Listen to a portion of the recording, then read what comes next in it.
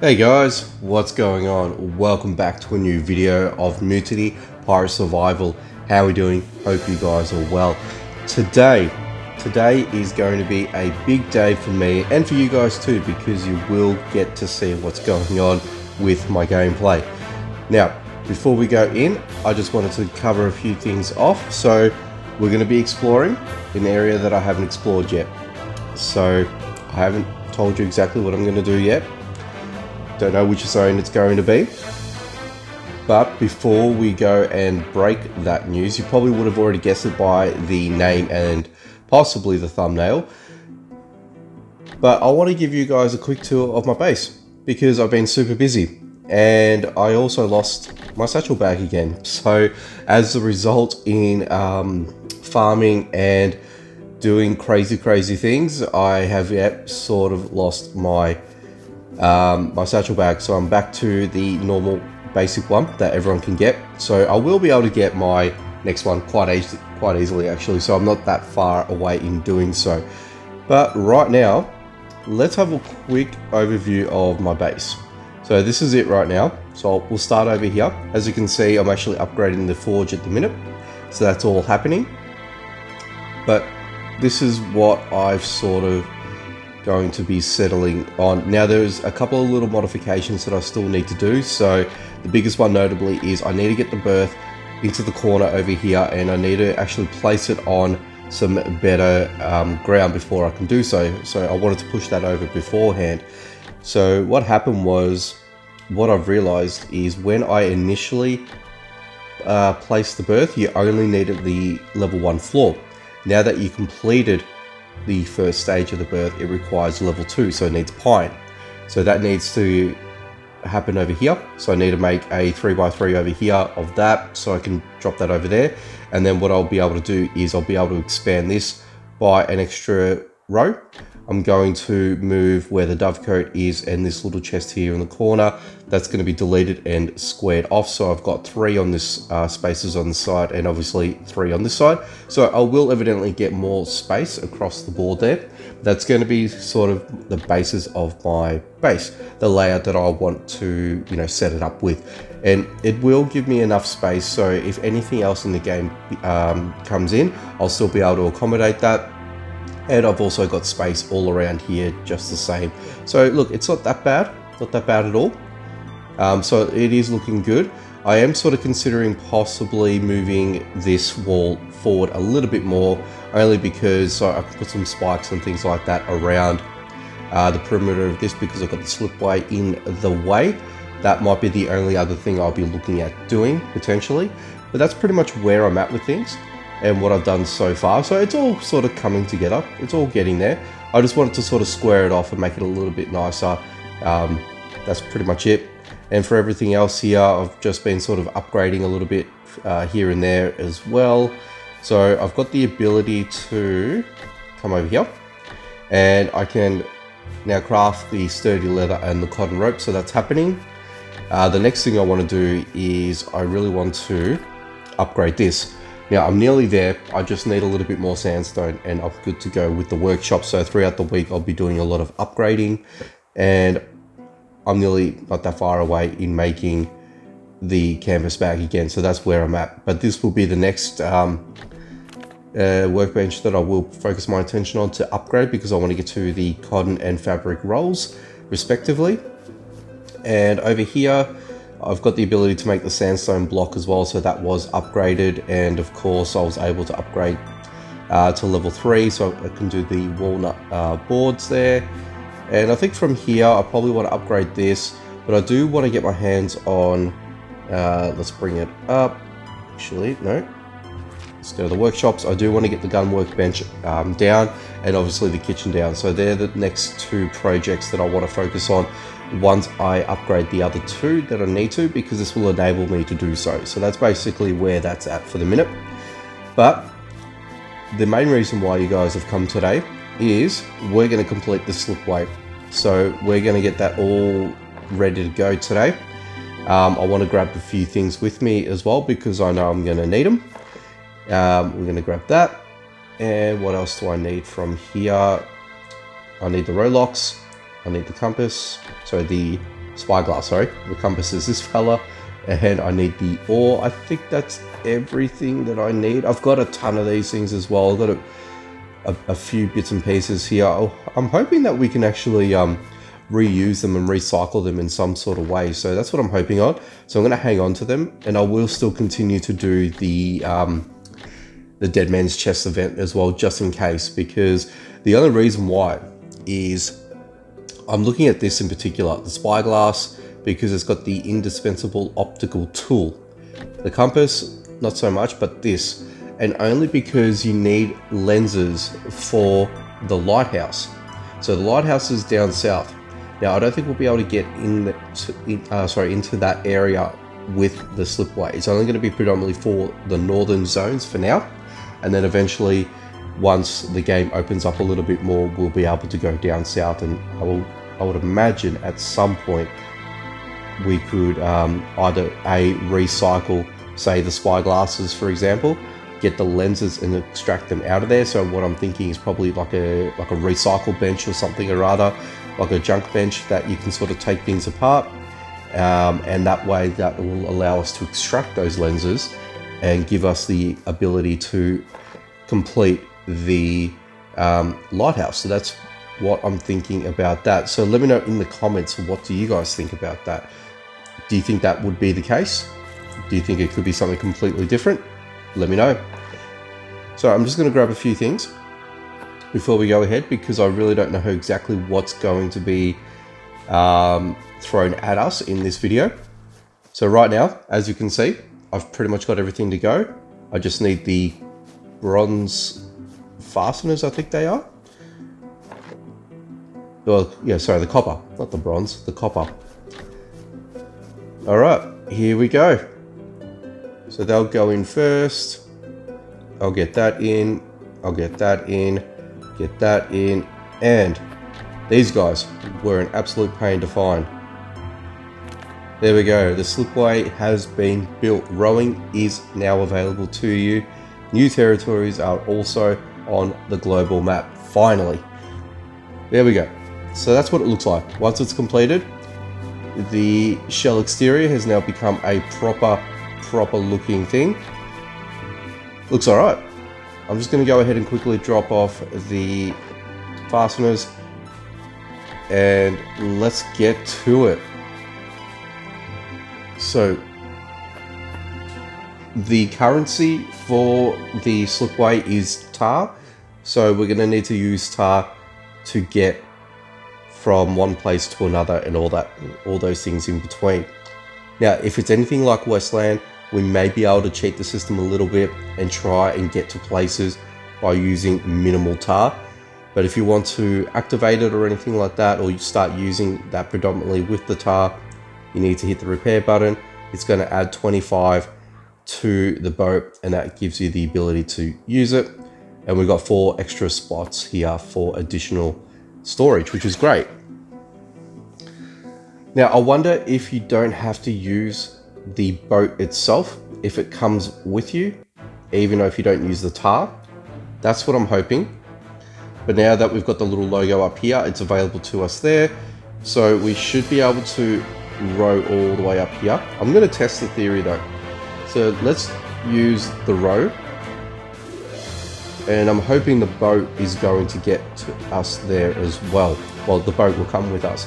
If that's the case, then we can always get by with energy, because tar right now is not readily available. It's not easy to come by. Probably one of the best ways for you to get tar will be going over to the temple, which I do still want to make a video on that soon. It will happen, but I couldn't not do this video before I do the temple. So this is why I wanted to do this first. So let's enter the shallow waters.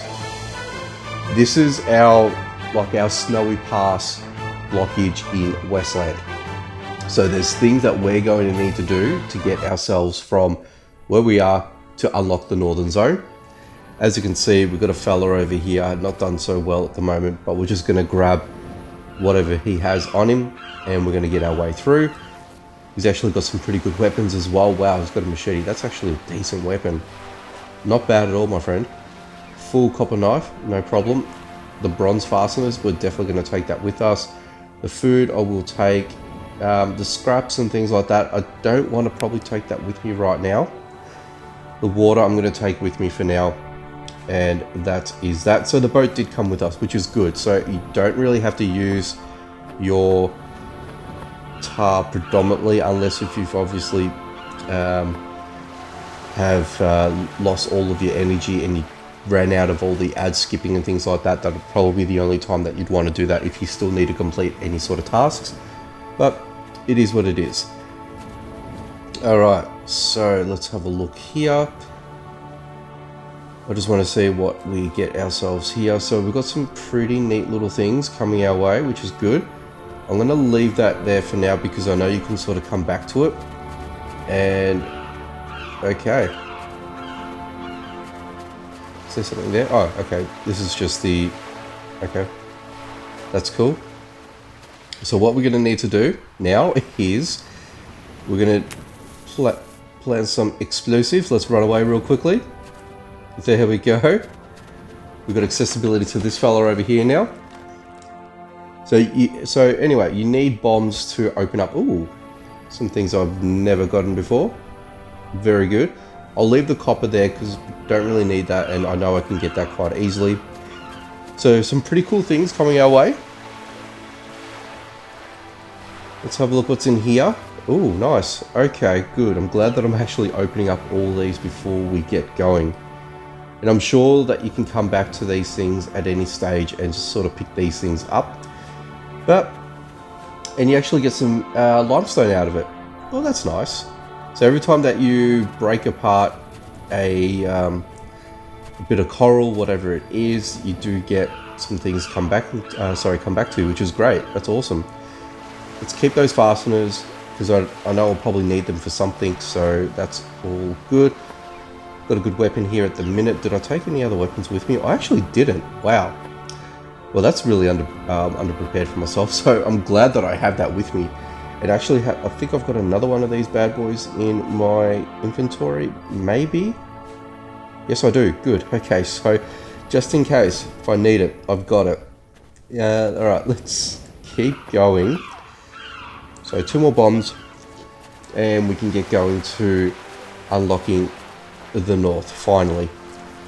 I want to take this bone knife with me because I'm sure it'll come in handy, and I'll leave that there for now. I think this is one of these zones that don't reset as it is, so I'm pretty sure that I can come back to it at any stage. Alright, so let's just go back a little bit. Boom. And I will break apart this. So you need about 3 bombs. And I had the 3 bombs because I was able to get them through the trader. But as you can see, now I don't know when this all came through. I'm not too sure if you guys got any of these, but I've got a few bombs here coming to my inventory. Now, I'm not too sure where they come from, where that was part of a part of the developers giving us some goodies, things like that. I'm not too sure. I didn't get any confirmation from the devs that they will be sending me anything, so that I cannot confirm. But if they did that on their own free will, thank you very much, developers. Much appreciated either way. So that's all there. This gives us the ability now to go forth and head over to the north. So let's finally do it. There we go. So now once you've done this part here, you shouldn't have to come through this little medium. You can just immediately go up to the top there, and that allows you to jump into the north. So there's a few places that we've got here in front of us. So we've got the Islander tribe.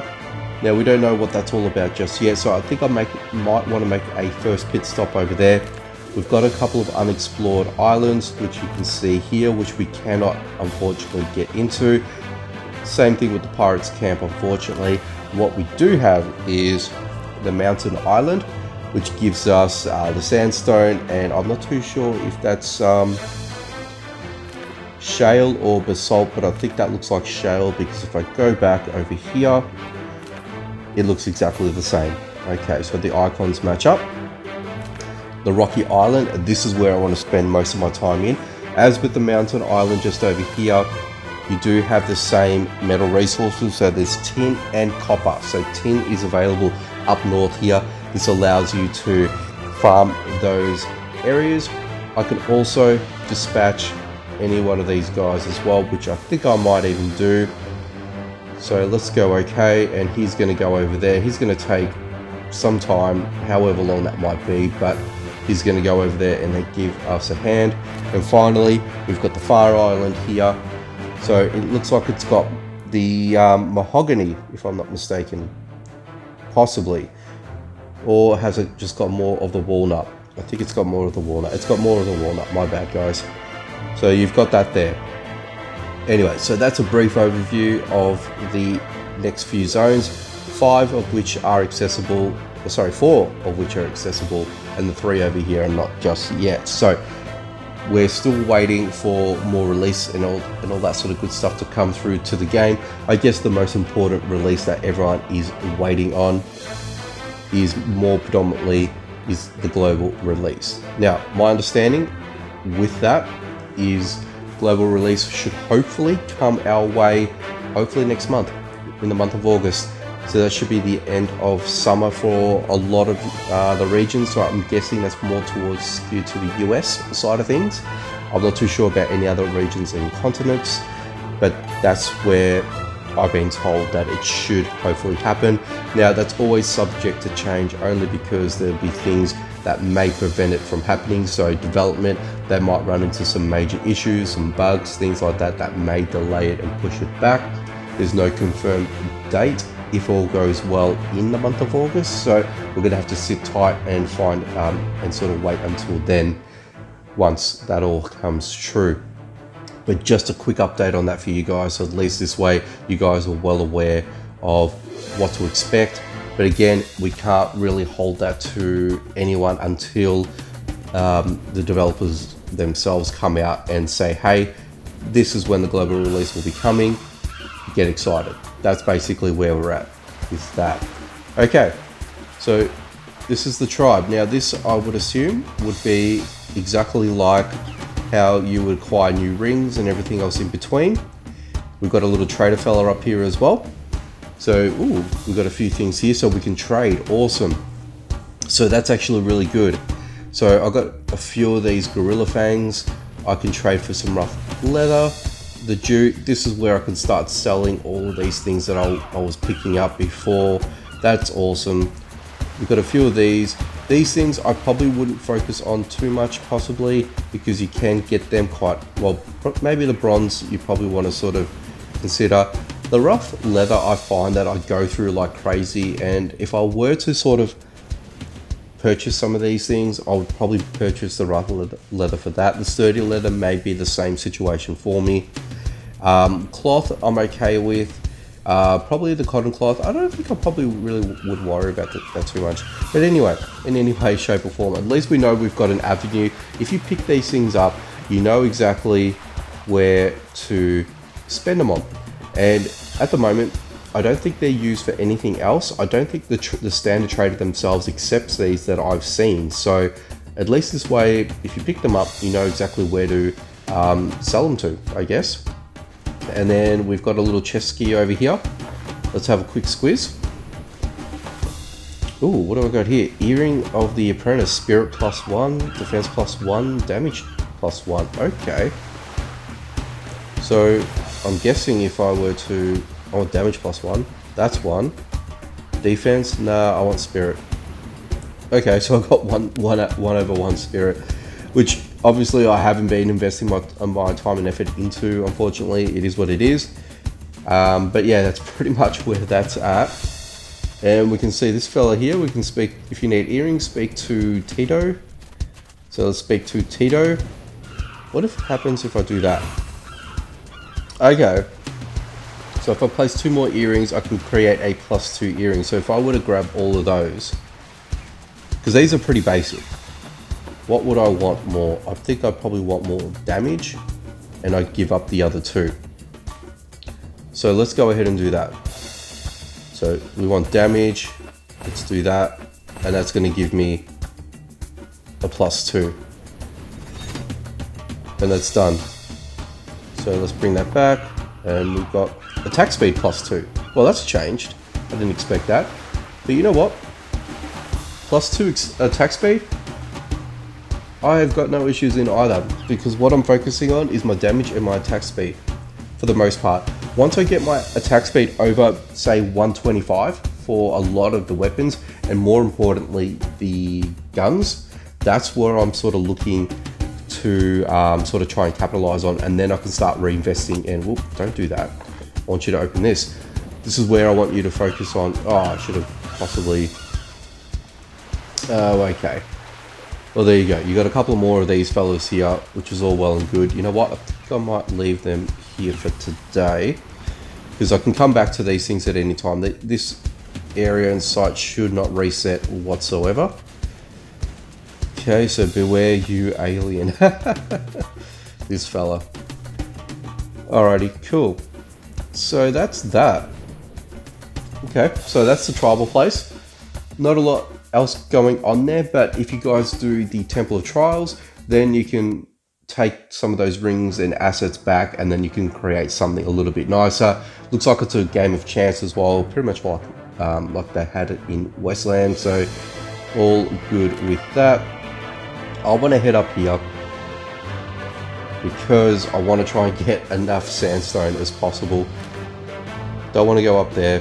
These are all 4 skull zones, so they are as hard as each other. Obviously, I've never been down this way, so I haven't seen any other gameplay regarding the northern zones, so at least now I get to show you guys, and I'll probably show you guys in the next couple of videos as well what this is all about. But what I wanted to do is I just wanted to come in here very cheekily and just grab as much sandstone as possible, and at least this way I've gotten some more resources that I can use to upgrade my workstations. That's the only reason why I wanted to come here today while I was already in the area, kind of thing. So, but for me, I kind of try and do what I'm doing now is I just stick to the edges, and anything that are on the easier part, the easier accessibility things or side of things, I will try and take as much as possible, and this is to my advantage. I'm sure you guys would do this too. If you guys aren't doing this, this would be the suggestion I would make to for you guys. Oh, we've already got a Komodo dragon. Look at you, 305, and that's just standard. That's just a standard runner that comes in, and you didn't drop anything. Well, that's a pain.